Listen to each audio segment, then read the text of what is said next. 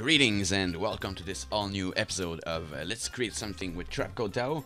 And I'm kind of lying, this is not going to be an entirely new episode because in this one we're going to look back at something we did a couple of months ago.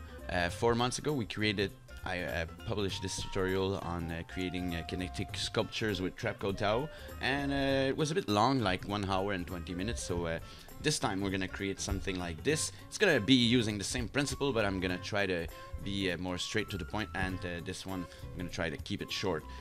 So let's not lose any more time and let's get to it. So let's open up After Effects, and we're gonna create a new composition, Control N. Let's call this one Tao Metal Wheel. And let's create a new solid in there. I'm gonna Control Y, and let's call this one Tao.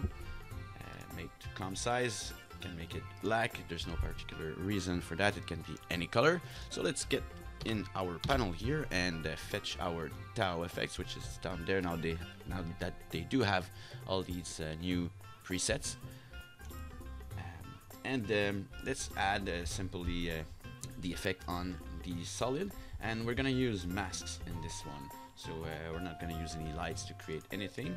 So let's shut this down for the moment, and we're going to go ahead and just create a simple shape directly on the solid. So let's go ahead and create something like some kind of a keyring. So let's with our pen tool here, I'm hitting shift, so I have this straight handle here, and let's create another one. So now I'm holding not holding control, but just gonna pull this on the other way around like that, and I'm gonna try to keep them aligned. So what we can do here is hit Control R. This is gonna bring us the rulers here. So if you want to make sure that they are to the same distance, it'll snap here if you hold shift.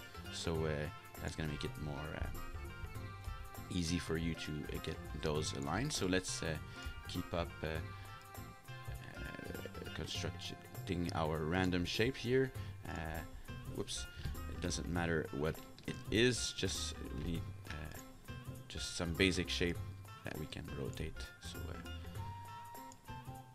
kind of like a keyring with an out curve, and let's try to keep it as symmetric as possible. So let's try to get those at the same distance, and let's try, I'm saying try to have these handle here like in some kind of a symmetry here.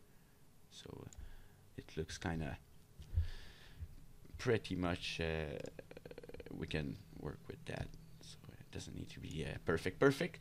So we'll start with that. Let's now we don't have the light, so there's many things that we won't be able to do, but we do need it to be a mask for some reason, and I'll show you later. So let's start by the first thing we're gonna do in the segments is we're gonna reduce its size here until we get something that's pretty narrow there, and we can also right ahead go down in the rendering section and set it to smooth. That'll make it sort that we lose our segmentation here in the look of our object. We can hit Control Shift H to hide the mask path here, and we don't need those anymore, so I can remove them, and hit Control R to lose them on the side there.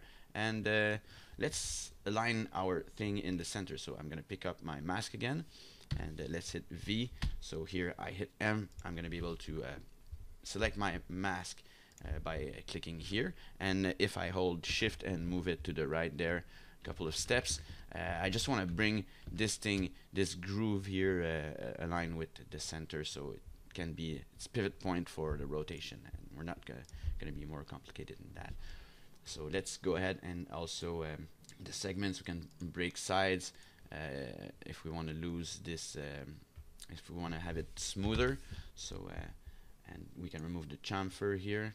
So maybe you want to just keep it like that, or just add a little bit on the sides here, so we get something that's more of some kind of a cylinder here. And the amount of segments for the moment, I would suggest that you keep as low as possible. Of course, a higher value here will result in a smoother edges, but I would suggest you keep it simple, just for the sake of having a quicker response in the viewport while working. So let's start ahead with that, and we're gonna create a basic animation on that. So let's directly in the paths from mask section. Here we have this rotate X, Y, and Z, which is pretty neat, and which is also something that I would like to have these settings here for in this section here, paths from light. It would be really cool to be able to rotate our shapes that we construct with lights, because if we rotate the so-called lights for TAO, it's gonna rotate the path, and I would like to be able to rotate the thing as a whole. Anyway, so we're able to do that with the mask rotation control. So what kind of a rotation do we want? First, we can probably have it rotated 90 degrees like that, and make it rotate like that. So let's have this kind of rotation. So we're going to create a keyframe here on frame 0 on the rotation Z, and let's get to the frame 90, because we're not going to make an animation longer than 3 seconds. I think it's good output duration for animate GIFs and stuff like that. So let's have it make a whole rotation. So 360, that's a whole rotation. So the interpolation is going to make it so it rotates like that. And there we have, if we want to have a loop point here, let's get on frame 89 and hit N here to close the work area. And it rotates like that. And of course, then if we want to make it and make sure that we're in the paths from mask section and not the rotation properties from the segment section, that'll make a different kind of, this is not what we don't want to rotate the path like that. We want to rotate the whole object. So let's have it 90 degrees, so it's gonna do like that. So now we have that. Let's have it repeated. So let's get down to the repeat path section here, and we're gonna open up the first repeater here, and let's uncheck that, and let's set that to 0, and let's start by increasing it a couple to 5, and get in the world rotate. So if we rotate it on the Z, we're going to be able to make a circular pattern with that. So how the math's going to work here, if it's going to work around the 360 values, because there's 360 degrees in a circle. So if we want, for example, 10 objects, let's say 360 divided front slash for a division divided by 10, which is the amount of and this of course can be set back one to one less than the amount, because the 10th one is the one that's repeated from the first one, if you can understand what I mean from that. So if we have like one repetition, we have 2 pieces actually, because the first one counts. So we want to repeat it 9 times. That means we have 10 pieces. If we want more, we have to change this number here. So for example, if we want to have 40 pieces here, and 40 minus 1, so 39, and here we can set the world rotate Z to 360 divided by 40, and that's going to make us a shape like that. Let's create ourselves a camera. So Control Shift Alt C, and let's make this one the default settings 50 millimeters. Let's click OK, and let's hit Control Shift Y to create a new null. F4 if you want to reveal that to make it 3D, and so we can just connect our camera to that. Let's we can pull back with that if we want, and we can use our C key to switch between our different camera tools, and we can rotate around our object, which is going to be rotating shapes like that. So if we want to make our radius bigger, we can change the repeated world center setting here. So I'm gonna pull this amount here on the side, so it's gonna make a circular pattern, but we also need to shift its center there. So let's get in the world transform, and here we're gonna bring it back. So let's say here the default value is 540. Let's try a minus 300, so about this size here, and here we can also reduce 300 here, and we'll be sure that our thing is right at the center. So here is our how it's gonna go. Let's make ourselves some rotation here. So that's a pretty cool animation to start with. So if we want to have more, it's pretty straightforward. Get back to our repeater, we can simply multiply that by 2, so we have twice as more, and divide that by 2, so they all get to show up, and we can add one here because there was one missing. So that's how we can increase the pattern here. And now let's get back in our paths from TAO mask, and let's give it a little bit of rotation on the Y, because that thing, it makes it look very cool when they are tilted like this. So this is the kind of shape that we're gonna get, minus 40 degrees on the rotation, and it still works when we rotate our things.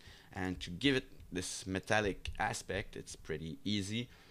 Let's just do it with the default pre-built smart image-based lighting thing here, and the built-in environment which is best for that, I think, is dark industrial.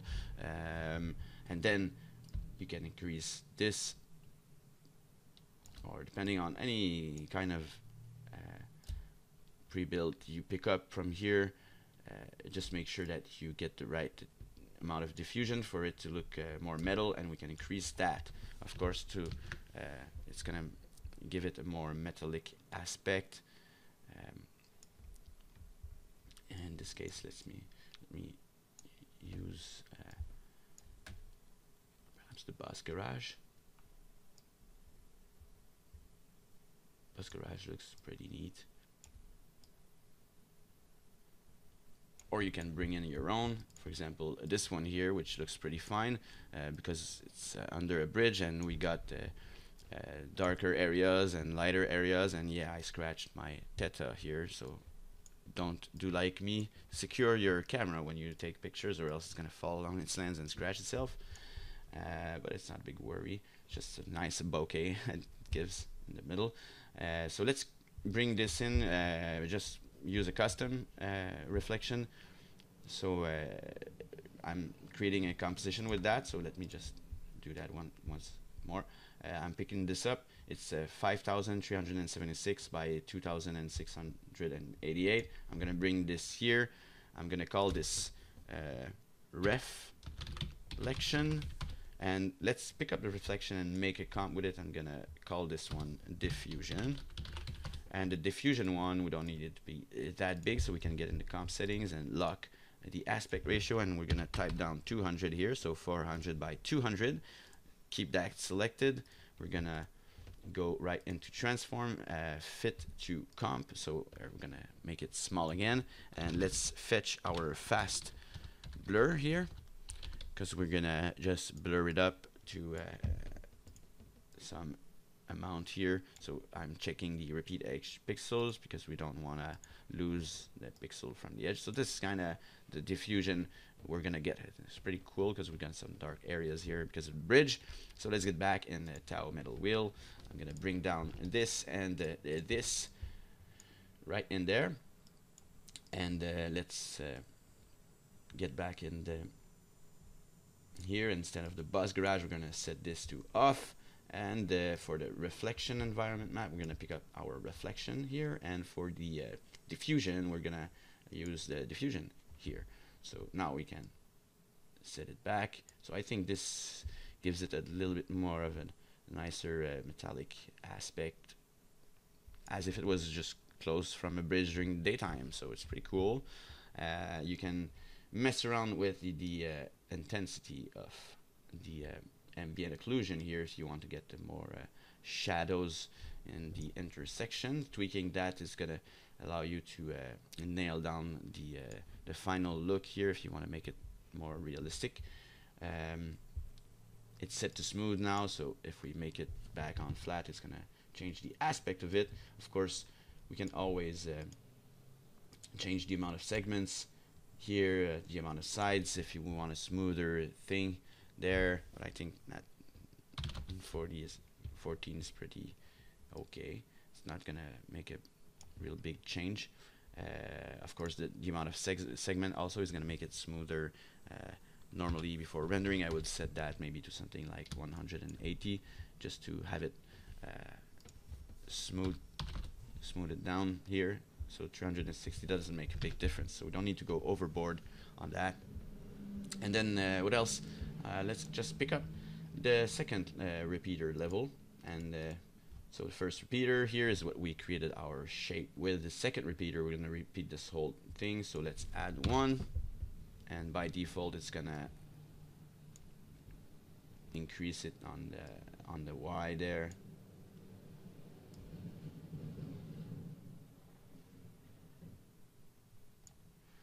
And depending on the result you want to get, it's gonna give you different, you're gonna have different options. Maybe we don't want to have any on this one, and let's try the segment position. That's pretty cool.